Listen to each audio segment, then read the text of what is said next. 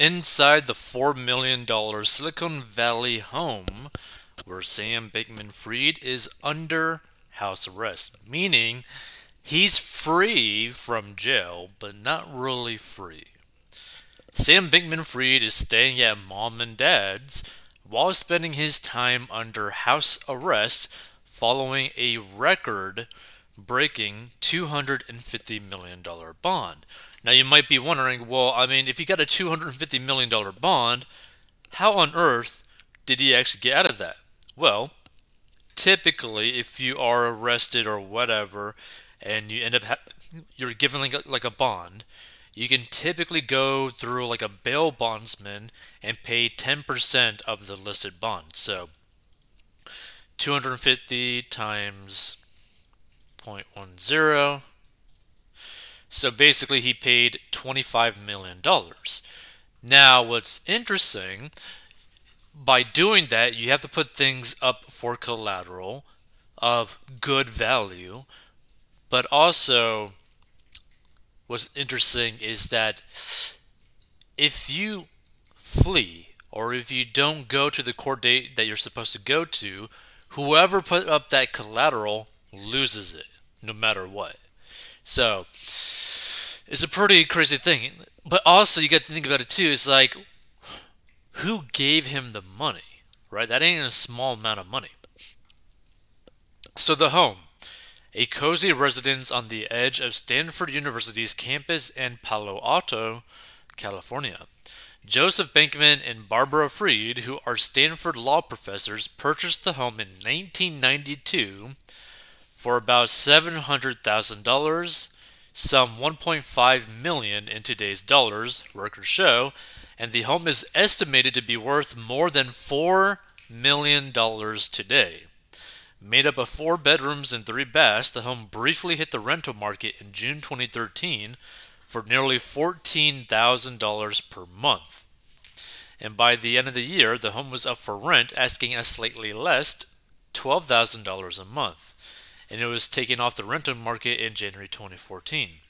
Standing on nearly a 1-acre lot, the home was built in 1917 and is considered part of the Palo Alto Stanford heritage, dedicated to the preservation of Palo Alto's historic buildings. Now, the thing that is also interesting, right? The police department probably needs to have people kind of staked around his property. One, because he might actually flee. But 2, people now know where he exactly lives, and he's in the States. That's a very scary situation for someone that scammed potentially millions of people.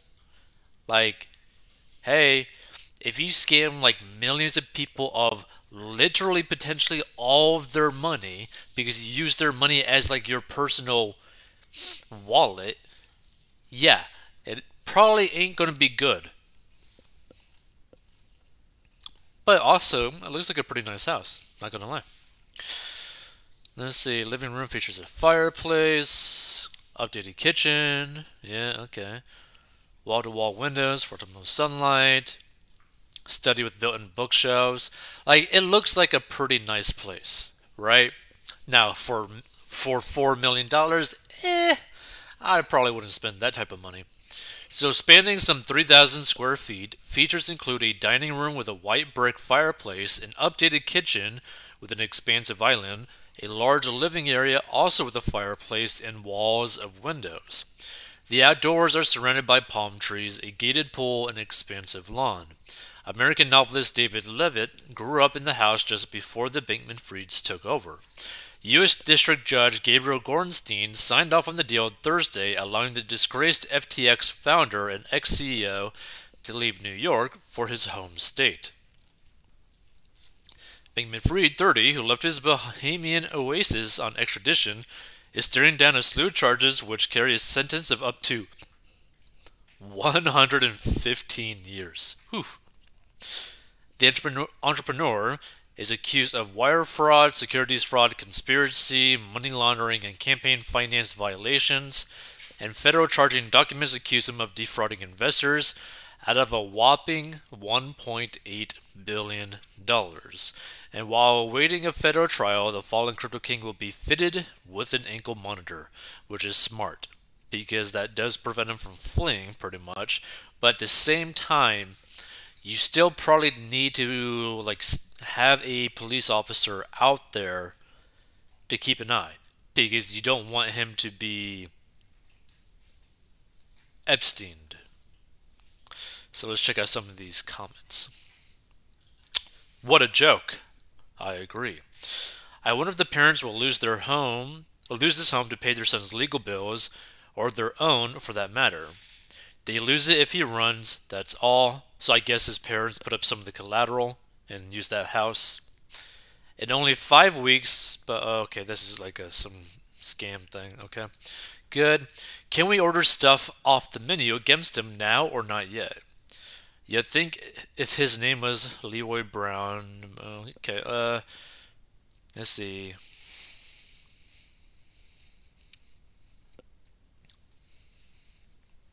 Let's see.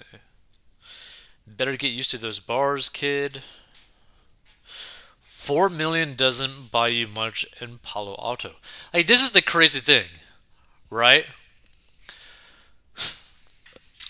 For $4 million in the most places in America, you could literally buy a mega mansion, right? But in California, that like barely buys you a nice house. Like, isn't that kind of crazy when you really think about it? Like, there's places I think in, I don't know, Florida, Tennessee, Virginia, Texas, probably Texas in some places where you could probably spend like 600 grand and have like over 7,000 square feet on like multiple acres. Like you could buy a lot of property depending on the location, which kind of like surprises me, right? It's like, wow, why do people choose to live in California when it's so expensive? And you gotta be making so much money to simply live an okay life there. Let's see. This is house arrest. What do I have to do to get a house like that? Spend basically your whole lifetime in school teaching students what you're not doing. Yeah, so teach a Stanford law for 20 something years. Where does this psychotic slimeball slug felon get $250 million for bail? He is broke. Well, here's the thing. He didn't actually do it with 250 million. Like I mentioned, it's really more like 10% if he goes through like a bail bondsman, which is 25 million, which if you basically put like some of the home as like equity and then like guarantors of basically apparently wealthy individuals that backed him as well. Who they are, no idea. But you could end up doing it. It's kind of weird because he's openly said that his bank account is basically like only $100,000, if that. So the fact that there's still people out there that want to back him up is kind of crazy to me. Now, the thing is, I completely understand the parents wanting to help him.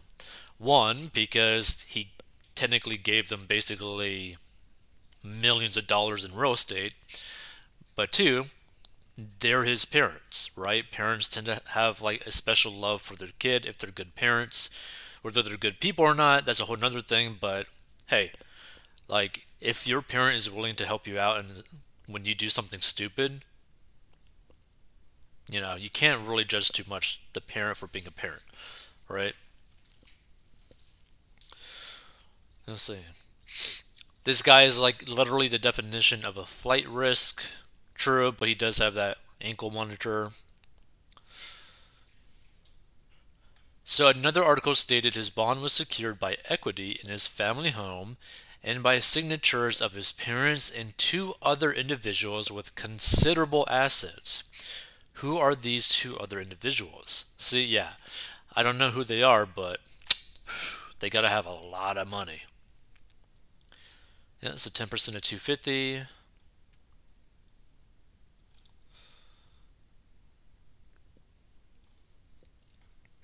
This is a total disgrace. He should be in jail like anyone else until his hearing in front of the judge.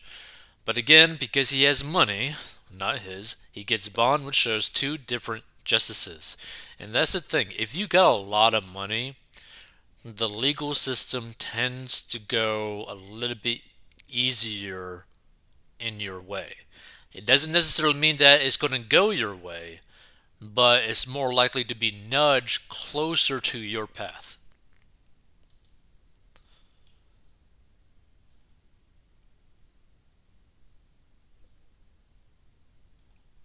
I don't think he's going anywhere but jail.